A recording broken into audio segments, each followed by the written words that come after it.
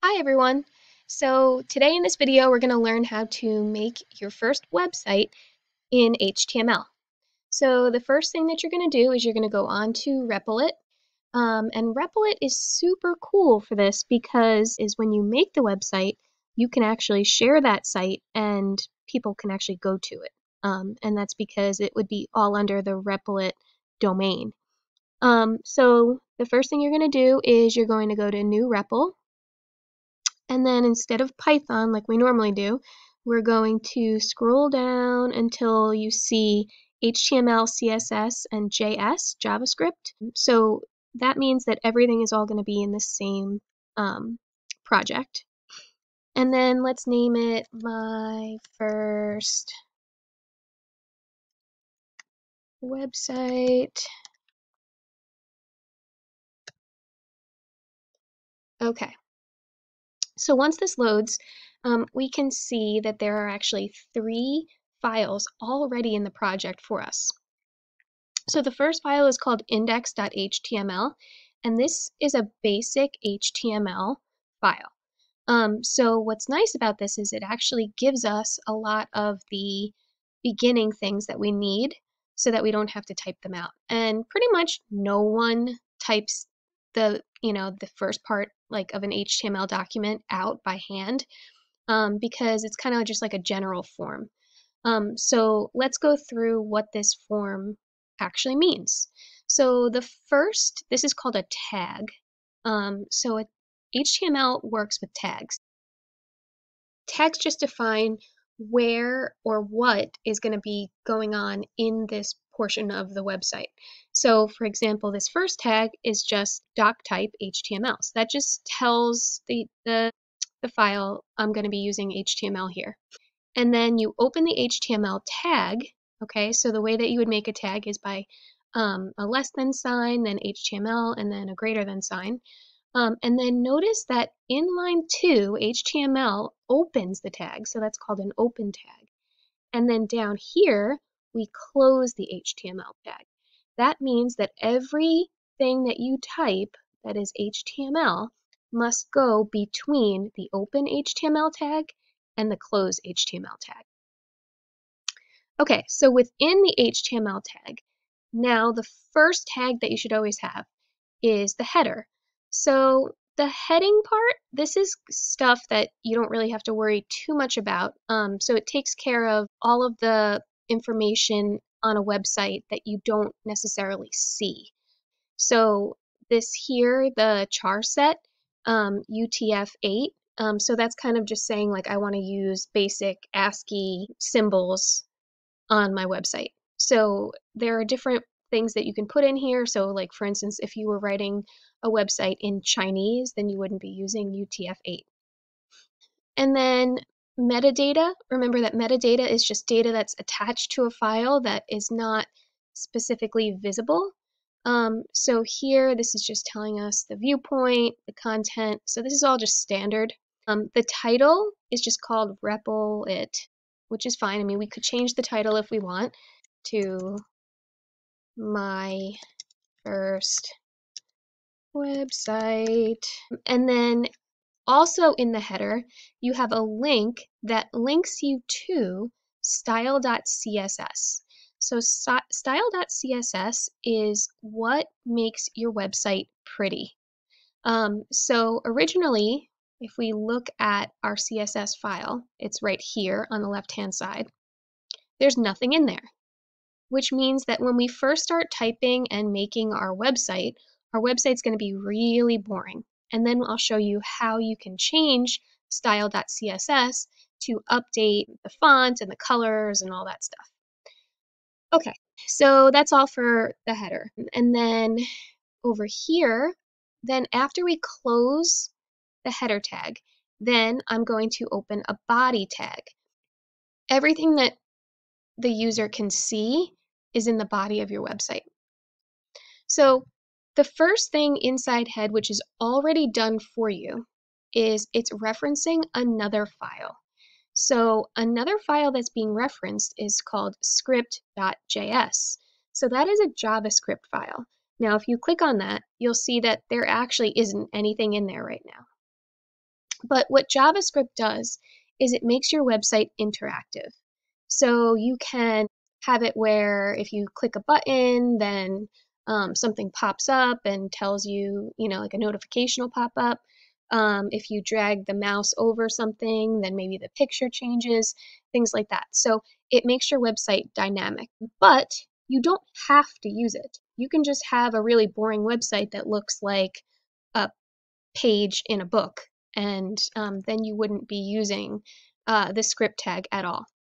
But either way, that is where you would put it. So before all of that, I'm going to first start by just putting in a header tag. So there's H1, H2, H3, H4, H5, and H6. So if you take a look at the HTML tutorial website, I'm going to share this with you. W3 Schools has a lot of good information about a lot of different languages, and HTML is one of them. So if you look here, you'll see HTML home, and this just gives you some general information and some examples. So if you scroll down and you look at the headings tag, notice that H1 is a little bit bigger, H2 is a little bit smaller than that, and then 3, 4, 5, 6, they just go down as you go. So for example, if you did heading 1 and you put that in your website, then that would look like this. So this is just an example. Now, you can always change this font size later on, but if you know that you're going to want to use like a heading at the top of your HTML document, and you want it to be big, then I would just set it as H1. Okay, so let's first start by opening an H1 tag. So the way you would do that is you would put open pointed bracket, then H1. Now notice Repl.it will like predict what you're gonna do, so it'll actually tell you like what it expects you to type. So I opened an H1 tag, then I'm gonna type what I want in that position. So I'm gonna write Mrs. Tan's restaurant. And then once I open the H1 tag, I also have to close the H1 tag. So to do this, I'm going to close the H1 tag by putting an open pointed bracket, then a slash, and then H1. So see how it kind of predicts it for you. So this is the open, this is the close. The only difference is there's a slash before the H1. Okay, so now if I try running this, wow, look it, I have a website and it actually says something in there. So this is the link to your actual website. So if you actually click open in new tab over here, it's going to open it up for you. And so like this is your first website. So that's kind of cool that Repl.it allows you to have a site that's actually usable. But anyway, so let's go back, and down here, this is all just for like debugging, so we can quickly see what it looks like as we go. So after H1, let's put in H2. So I'm gonna have like a menu. So what I'm gonna do is I'm just gonna copy and paste this. I'm gonna call this 2 instead of 1. And I'm gonna say menu.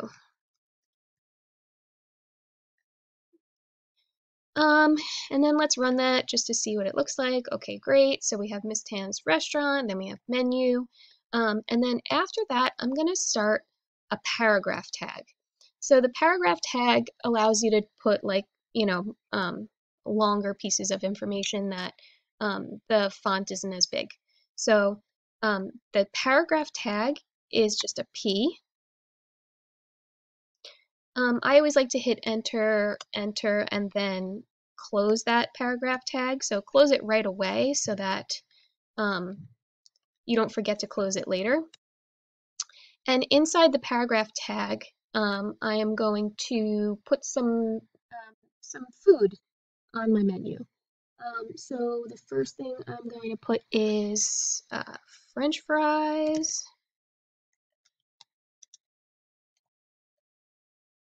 And I'm going to say that those are $2.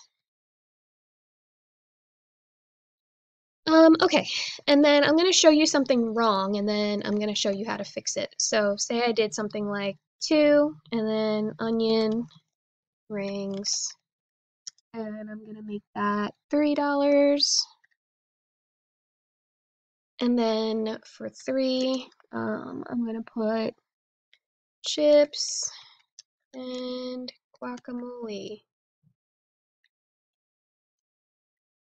And that's pretty expensive. I'll make it 7. And then here I'll put mozzarella sticks.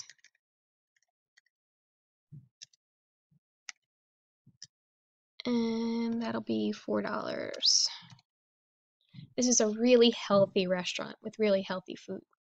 Okay, so when I click run, notice that everything is in the same line. And that's because in this code here, even though I hit enter, it doesn't read it as I want a new line. So when you hit enter in HTML, in a lot of different computer languages, you need to specifically say you want a new line. So in order to put a new line in HTML, you do open pointed bracket and then BR and then close. So that gives you a break between one and the other. So if we put this here, I'm just going to copy this and paste it here, paste it here. Okay. So now we've got Miss Tan's restaurant. We have French fries, onion rings, chips and guacamole, and mozzarella sticks, and they're all there. Great. Hi, so now I'm going to show you how to change your website so that it's more stylish. And to do that, you're going to be using CSS. So right now our website's pretty boring. It's just black text. And if you click on style.css, notice that this file right now is blank. So if we type stuff in it, then we can change the color, we can change the font, all that kind of stuff. So the first section in your CSS file that you're going to include is body. So you're going to type what section you want to change in terms of style. Then you're going to do an open curly bracket. And notice that Repl.it will close the curly bracket for you already. And then you just hit enter. So when you open the curly bracket, it closes immediately. And then you're just going to type everything in here. Okay, so what are we going to type? So let's change our font. So to change your font, you're going to do font-family. And then Repl.it will actually predict what you want to do. So I'm going to type Tahoma. That has to go into quotes. And it should end with a semicolon. So to end a statement in CSS, it must use a semicolon. All right, so if I run this, notice that the font just changed. So after that, let's change the color of the font. Notice that it already predicts what you want, so you can just click blue, and it's something that CSS will already know if you just type blue. You can also put something like a hexadecimal RGB value if you want. So if I did like background color, and instead of doing just like a straight up color, let's do something like hashtag, let's do like a very light blue. Okay, so that would be mostly red, mostly green, and a lot blue. Okay, and then we click run. So again, you don't have to ever use an RGB value. You can just click, type the color that you actually want, and it'll know. So there's a lot of colors stored in as keywords in CSS. Okay, so after that, let's actually make a change to the heading, just H1 itself. So H1, it just says Mrs. Tan's Restaurant. So you're going to type H1, then open curly bracket. It'll close it for you. And then in here, you're going to add code to just modify Mrs. Tan's Restaurant. So for this one, let's change the color and let's make it green. And then let's also change the text alignment. And let's make it center. And then let's make the font size a little bit bigger. So font size. And let's make it, so if you use EM, then that's just going to be like the height of it. So let's do like 2.5. And let's see what that does. Oh, it's about the same as before. We can do about 3.5.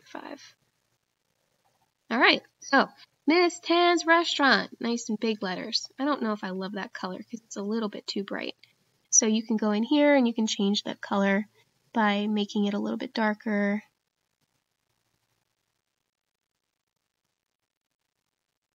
Like so. And then when you run it, it'll change the color. Okay, so the last thing I want to do is I want to change the H2 and I want to change the paragraph. So H2, I'm just going to actually copy and paste all this. But I'm going to take out font size. I think the font size is fine the way it is. And I'm going to make this left instead of center. And I'm going to change the color to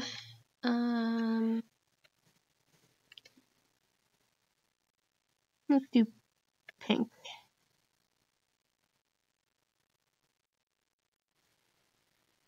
Oh, I was missing a semicolon. There you go.